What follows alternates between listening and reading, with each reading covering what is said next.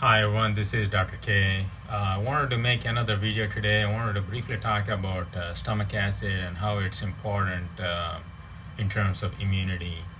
A lot of people are on medications like Prilosec or other acid suppressing medications.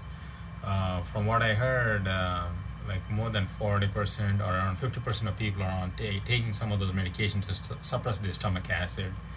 So the problem with suppressing stomach acid is when your stomach acid is suppressed and whatever you inhale or whatever food you eat, the bacteria, viruses, and everything goes through the stomach without getting killed. So it then acts on the intestine and it can cause an infection. So what are some ways to improve the stomach acid? For example, if you're not on one of these medications and let's say you have low stomach acid, you may experience symptoms like cramping, symptoms like heartburn, symptoms like bloating right after eating food. You may have constipation or diarrhea. You may have a lot of nausea.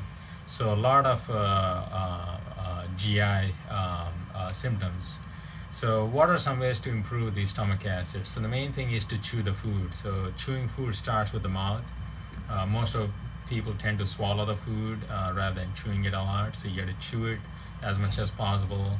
The saliva has enzymes like amylase and so forth, and try to eat it slowly and try to eat mindfully.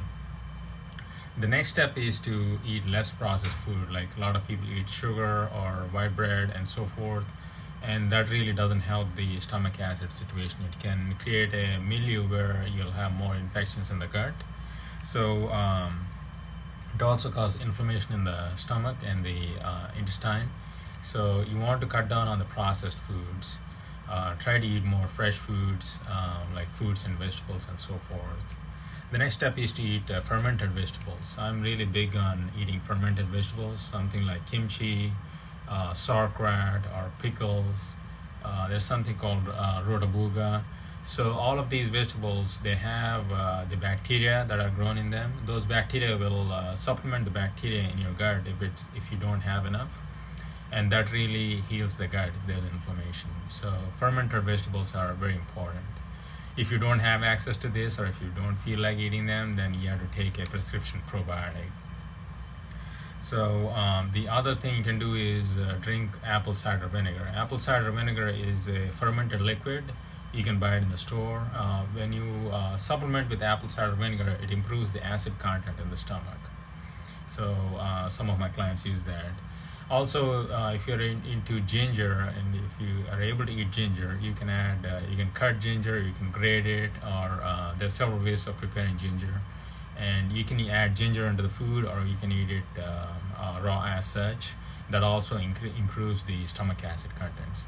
By using all of these strategies, you're improving the stomach acid content, so your chance of acquiring the COVID-19 go down, because if you get it from the gut, then the chances are the acid will kill the virus.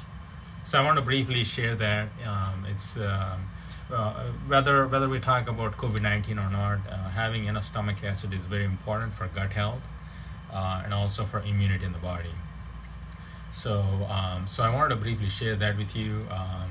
And then the other main thing is I also talk about emotional stress. So if you're under a lot of emotional stress, your stomach acid is suppressed. So things like meditation, yoga, and so forth.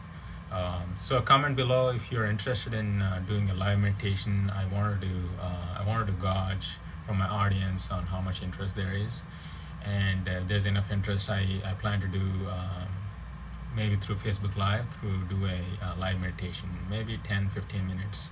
So feel free to comment below. And also, I wanted to talk about news as it's coming along. There are not many cases in Florida yet. There are not many deaths. So I don't think it has reached the peak in Florida. From what I heard, there's a big peak in New York City. So that seems to be the area that is hardest hit.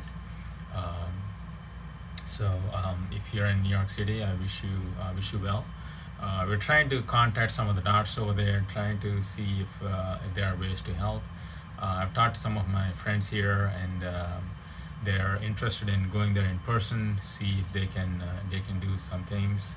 I also want to offer some of the treatments that like the infusions or IV treatments that we offer here in Florida, see if we can offer them in New York City. So logistics are challenging, so we're working on that. So as always, thanks for listening to my my videos. So I look forward to engaging with you further. I'm always available. I can DM me, or you can call the clinic. I'm available for consultation. So look forward to talking to you all. I'm hoping your weekend was good. Try to stay sane and be calm and healthy. Okay, bye.